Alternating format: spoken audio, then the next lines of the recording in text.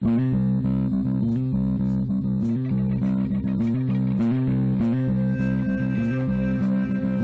to the Crazy Town Podcast. I'm Jonas. And I'm TNT Dynamite, the explosive one. Let's crack into another one. TNT. Yo. They're out here trying to ruin free speech or something, I guess. No, dude. Is that what they're doing? Is that what they're doing out here? Is that what they're doing out here? So, you can't get away. You can't say nothing nowadays, huh? So, I don't use Telegram.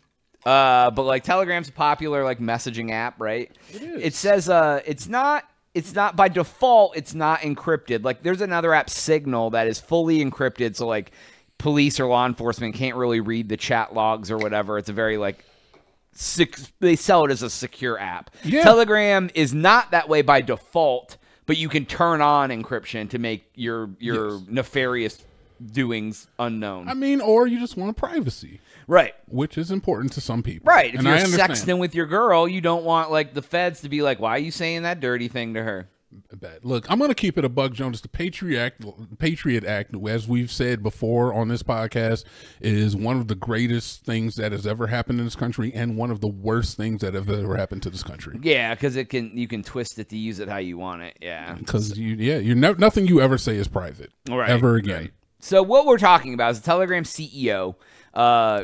He was arrested in France. I can read a little bit from the story if you like. Yeah, well, like it was really interesting how he got arrested though, because they had him up on charges in France that were only like valid in France, and he happened to do.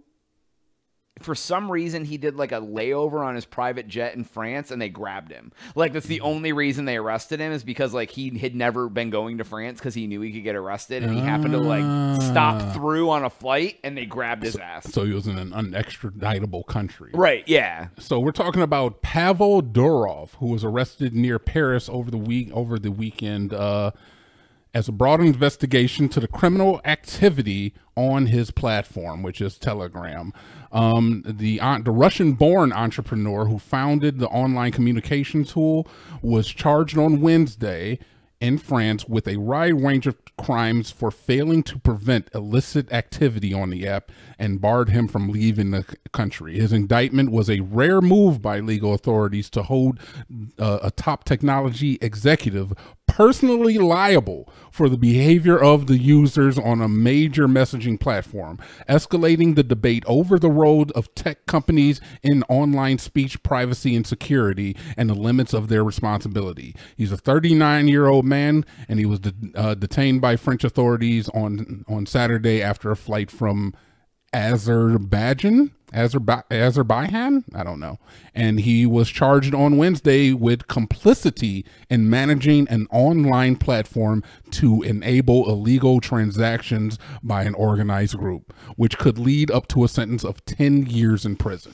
Yeah, and people are saying like it's that age-old debate, like, are you responsible for what people do with your products? Like it was like talking about like having like, is Reddit responsible for what people do on Reddit?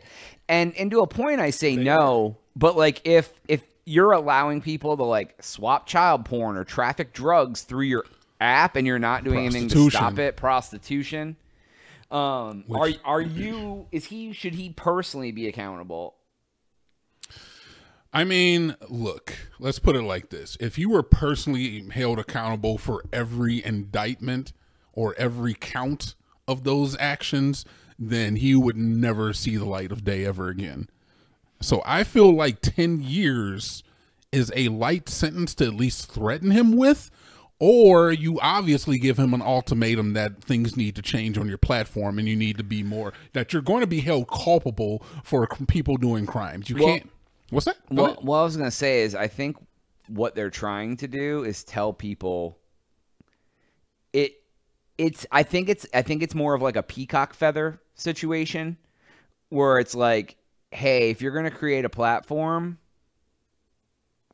and you want it to be encrypted so people can't be found out, that we're going to hold you accountable for that. It's like, that's what people are saying. It's more of a play to like discourage people from doing encrypted messaging apps and stuff than about what they're doing on the app. Does that make sense what I'm saying?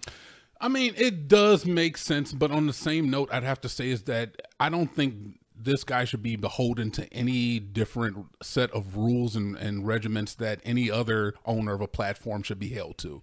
If this were Twitter, if this were Facebook, if this were, you know, like if this were any other app, we'd still be like, you can't have prostitution being the main focus. You can't have drug trafficking to be the main focus. We can't have a wealth of people trading child PA around here. We can't have that, you know? Yeah, well, I mean, like, look, the guy who created the Silk Road went to jail because people were selling drugs and doing other Exactly. I mean, look, man, these people are not stupid. They know, everybody knows that the secret is to go to the dark web, or the secret is to use Telegram, and you're getting found out. Well, if you create an app that's like super secure and encrypted, like, you know that people that are doing nefarious things are going to use it.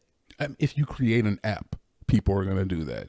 Like, right. Twitter has already been called out for the amount of adult material on their app, some of that being, you know, super illegal stuff.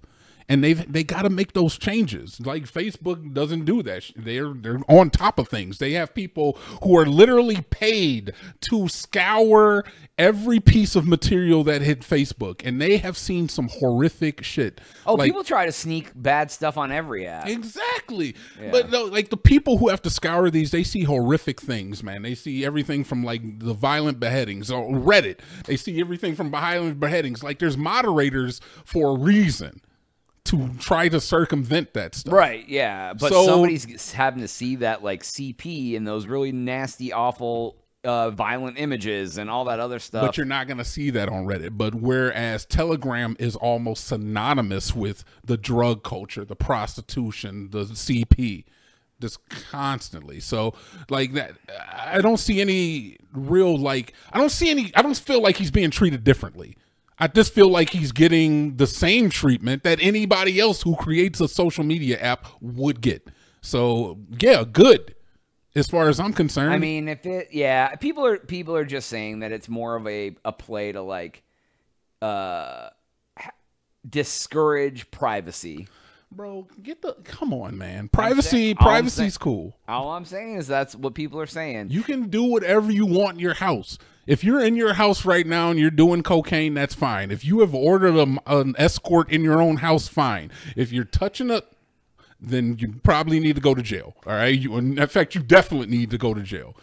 But when you're doing something on the internet, we need regulation on the internet, man. So I don't know. It's already like a damn cesspool of crazy. If you're asking me to feel sympathy for the devil, I'm sorry. I'm never going to do that, my man. That's just never going to happen. So I can't be on board with it. I feel like he deserves everything he gets. If he gets time in jail, take that shit. And then, you know, when you get out, fix up your program or your application. But, yeah, but what if they're like, fix up your program, we'll drop the charges? Good. I mean, honestly, like, the guy has been avoiding arrest for a long time. So I'm sure that probably comes into play when they're deciding what type of actions to take against him. But yeah, if you fix the app, then they're like, cool. Like, you can play dumb for so long, but everybody knows what Telegram's for. All right? For shady stuff. For shady stuff. All right? Yeah, you out here buying sex. You out here buying drugs. But on the same note, that would be the death of the platform. It would be. It's like when Tumblr stopped allowing nudes. I was seriously thinking that when you said that. That's awesome. But I think they reversed that. I think they did. I think because everyone, they were like, that was like when OnlyFans was like, hey, we're not gonna get out of my head, man. Get out of my head. I mean, they're all the same. That's exactly the same thing. I was just going to. I can't even make jokes anymore. Jonas makes all my jokes for me. I'm a joke boy. Yeah, so... But it is. It's literally that. So it would have been the death of the platform, which would have been, you know, I could see why he doesn't want that to occur. But on the same note, you're just biding your time. It's like when the Pirates Bay, Beat you to the punch. It's like when the Pirates Bay guys got finally arrested. Silk Road, Pirate Bay. Yeah. They didn't want. So I don't see any difference. I'm all for it. I hope he gets all the time that he's earned, because obviously you've just been allowing these things. I mean, he's already a billionaire. What the hell does it matter at this point? Exactly. If I made an app and I became a billionaire, and then they're like, you got to take away the main purpose of your app, and I'm like, I got $1 billion later. Shut it start down. A new app. Yep, I'll take my 3 years in prison. Shut it down. Especially if they tell me to shut it down, I don't gotta go to jail. Oh yeah, I would have shut the thing down. Just all right, bye. Yep, sorry guys, bro. got my billions later, bro. I'm not gonna lie, my connects would be out of business. And no, I don't. Never mind. You know what? Anyways. Never mind. That's all the time we have for today's episode. Please go to thecrazytown.com and subscribe for Jonas. TNT. We'll be up.